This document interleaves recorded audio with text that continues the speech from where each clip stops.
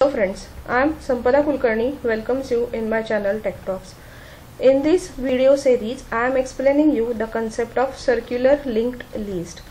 How to create a circular linked list, how it is different from SLL and DLL, and how to perform different operations on a circular linked list. All these things I am explaining you in this video series.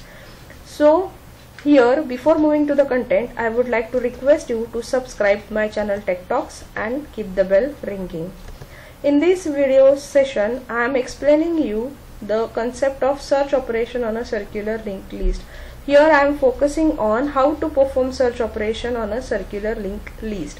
These many operations we have already seen in this video series. Now let's move forward for the search node operation. So to perform a search node operation on CLL, let's assume that I am having this linked list, a circular linked list with me, and I want to search any particular node. So to search a particular node, first of all we are supposed to accept a key from user which we want to search in a circular linked list. So I am accepting a key, it's 20, which I want to search. So if the key found, search is successful, else search is unsuccessful. And to traverse a linked list, we are supposed to start from a head node. So let's start with the head node. Let's compare its information part with the key. Are they equal? No. Let's move forward.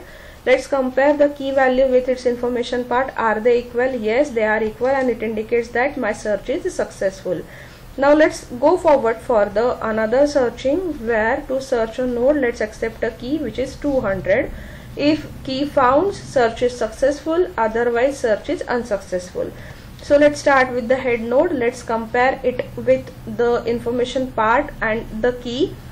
Both are unequal. Let's move forward. Are they equal? The key value and its information part, they are not equal. Let's move forward. Whether the key and the information part are equal? No, they are not equal. But here we can't move forward, otherwise we will go round and round and we will not get the desired output.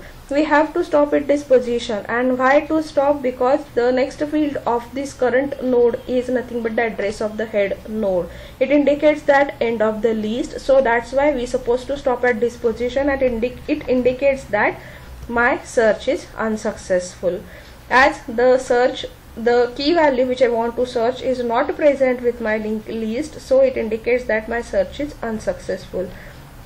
So in this way we can perform the search operation on CLL. So thank you friends for listening and watching my video. If you like the video and its content, please do not forget to give the comment, as well as do not forget to share it with your friends.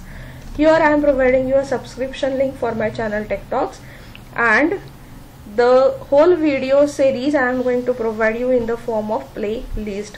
Thank you. Happy data structuring, happy learning. Thank you.